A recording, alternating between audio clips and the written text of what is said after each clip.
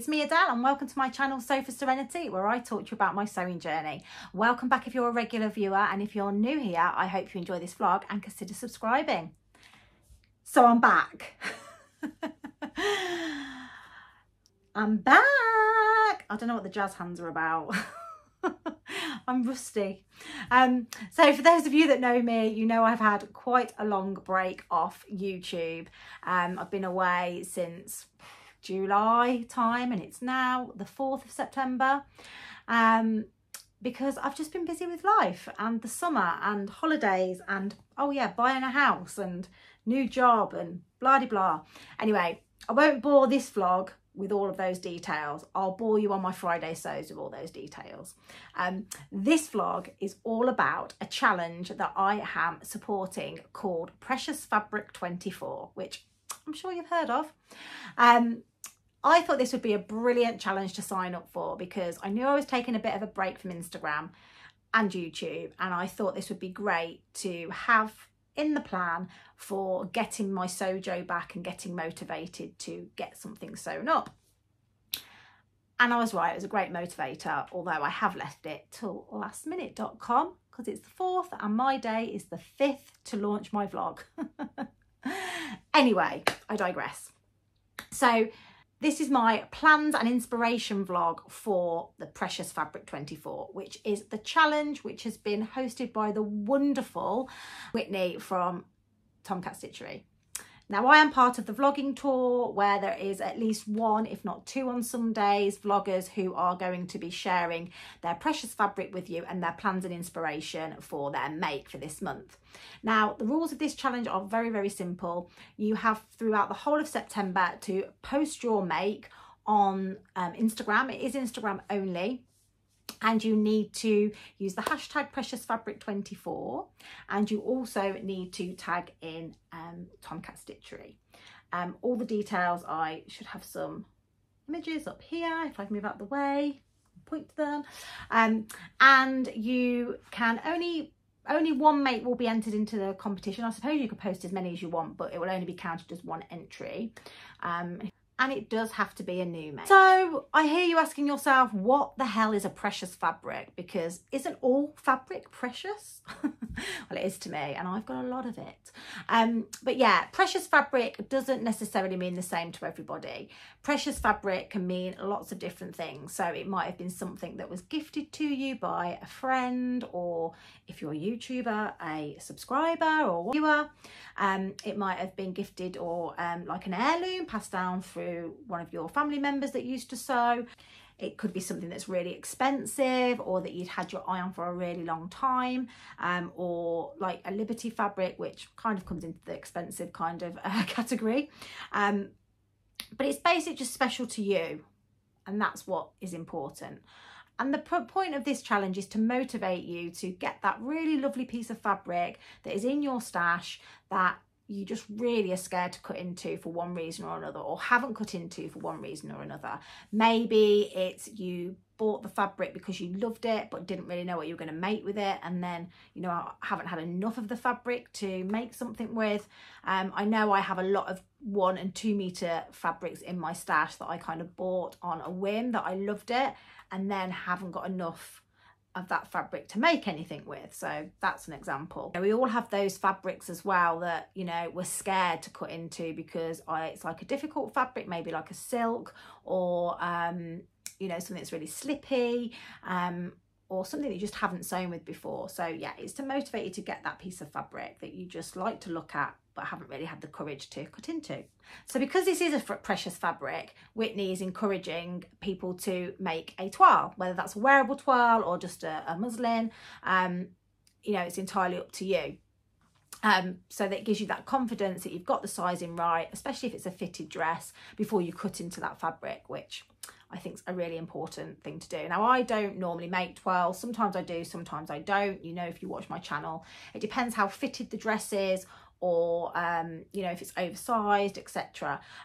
Now, for this challenge, I am going to make a toile, and it's not really around the fit, it's about pattern placement. So before we start, let me talk to you about what fabric I am going to be using.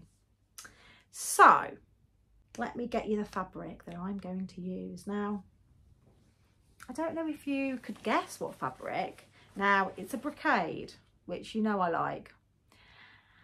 So those of you that know me might be shouting at me now which one it is. Now, you know me, I like a big print, and this fabric you might have remembered from not too long ago, actually. Was it this year? I bought it from Rainbow Fabrics. It's got animals on it. Is this ringing a bell? Let me find it. I'll show you. Put you out your misery. So this is a panel. I have 2 of these panels, and I think they're 1.5 meters each. So basically got 3 meters. And I need to get it the right way round. It's always hold upside down. Do you remember this fabric? Hold on. I'm not showing this very well, am I? There we go. Oh my gosh. It had these beautiful, like, I would say they're like black panthers, but they're purple, but panthers. And then this orange and green kind of undergrowth. But yes, stunningly, stunningly beautiful. And I purchased 2 of these. I've got 2 of these massive panels in my stash. Now, they weren't cheap. I think they were like, were they £15 each? So it was 30 quid for 3 meters, which, you know, isn't extortionate. Not cheap, I suppose, either. But really, the reason why this is precious to me is, I think if I can find it, I'll show it. But Becky took some footage of me when I just fell in love with it, and I was like a kid in a candy shop, and I just literally had to have it. Had to have these panels, and I'll never get these again. You know, they were one-offs. It's dead stock. And the initial thought was I was going to make a jacket of some description, like a cool bomber jacket or like an evening coat or something. But I've just never got round to doing it because A, I've been scared to cut into it, and B, I've just thought if I make a jacket, how much actual wear am I going to get out of it? And you know, a lot of the jackets that I've looked at, the seam lines would break up the pattern.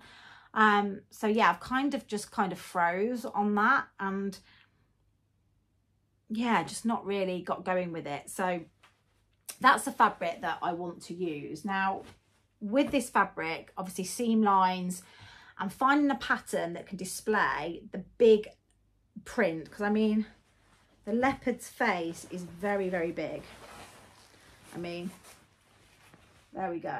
So, you know, I don't want to be cutting the face in half. I want, you know, that to be prominent on the outfit that I make. So I've been on the lookout for a pattern that I think would showcase it to its best ability, kind of limited by pattern placement as well. And then obviously that means that, you know, a pattern that might take 4 meters or 3 meters, it actually takes more than that because I'm limited with where I can put the pattern pieces. So with that in mind, I've kind of never really done anything with it. But the pattern that I think will be perfect if it works out for this is this one, which is the Vogue 1723, which is absolutely stunning. So it's got an amazing puff sleeve, which, you know, love the puff. And it's got a kind of asymmetrical, kind of this A-shape triangle. I don't know, it's a triangle basically, but that kind of triangle shape, which, you know, if you watch me, that I'm a fan of. I don't like anything too tight fitting. I don't like anything, you know, I like oversized as well. And this really reminds me of the Penelope dress, which, if you don't know what the Penelope dress is, I'll put a picture in of it. It's by Hubbarding Patterns. And I just love that. And you might think that a triangle dress, shaped dress, might be unflattering, but it actually is really flattering. I feel so nice in that, and I'm sure I will feel nice in this. I'm 90% confident that I will love this style of dress on me. I'm 90% confident I'll get the fit right on it, because there's not really that much to fit. You know, it's oversized. It is lined as well, which is going to be perfect for this dress, because this is a brocade, which is going to be a bit itchy on the inside. So I do need to get some lining material or lining fabric, but I think I'm just going to go for a black or a purple lining fabric for this. So I will have to buy some of that. Oh yeah, I'm sure I must have some somewhere. Anyway, it's also got this beautiful bow, which actually you can't see here, but I'll show you the line drawing. So you can see the bow well, they've got the straps here. You can do it with or without, but then you can tie it into a big bow at the back, which would be lovely if I could do that as well, because with the brocade being stiff, it will be like a big kind of Esme loved bow. So yeah, and then I also like it, the long version, but this takes about 1,000,000 meters of fabric, and this is like a flowier version with a more like a viscose kind of feel to it, which I think would look nice, but it's not appropriate for this brocade. So that is the pattern. Now I am going to make the size, I've got the bigger size packet, so the smallest size in this is the size 16, which based on my measurements, 30-inch waist, 40-inch hip. Well, if I made my size, I'd be in a size 18. Well, I'm not going to make an 18. So I think I'm going to make the 16, and then I can just take it in if I need to. But yes, really, really excited to make this. Now it takes 3 meters of fabric, and obviously I'm much shorter than this gorgeous model on here. So yeah, I'm not too worried about that. So I should have enough fabric, hopefully. Now I'm going to twirl this. I'm going to make a wearable twirl because I don't want to waste time on something that I'm not going to wear.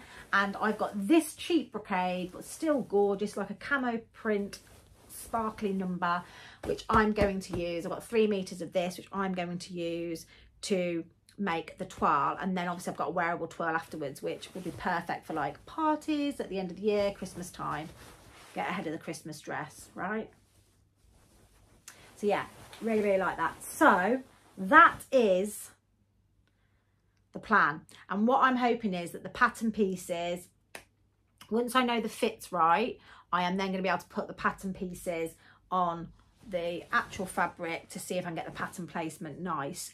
Now the pattern pieces actually are cut not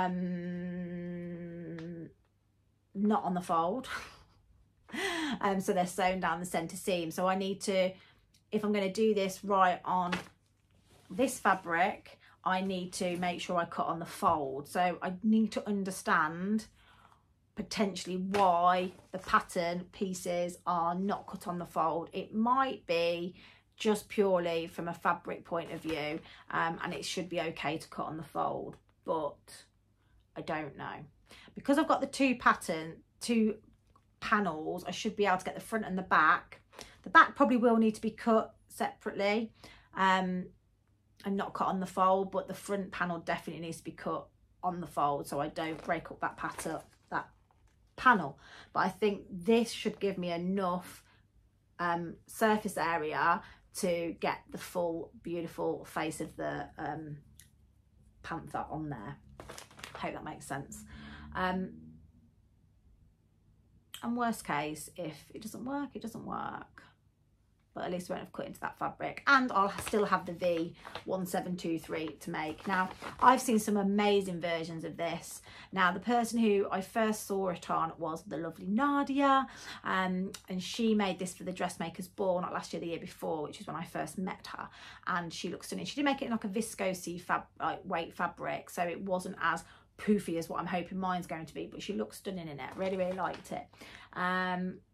So yeah, that is the plan. I don't know if I need to tell you anything else about this challenge, but if not, watch someone else's vlog because I'm sure they'll have covered everything. Now it's the 5th of September today. Obviously I filmed this really last minute the day before, but you know, that's how I roll these days.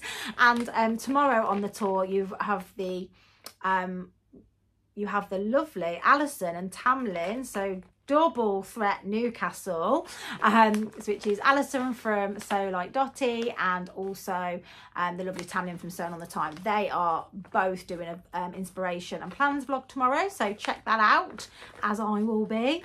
And yeah, if you don't follow Whitney already, follow her, and I can't wait to see what you make. Let me know if you're going to join this challenge. Let me know what plans you've got. Let me know what fabric, why the fabric's precious for you. Let's start a conversation. Promise you I'm going to start engaging with you all again.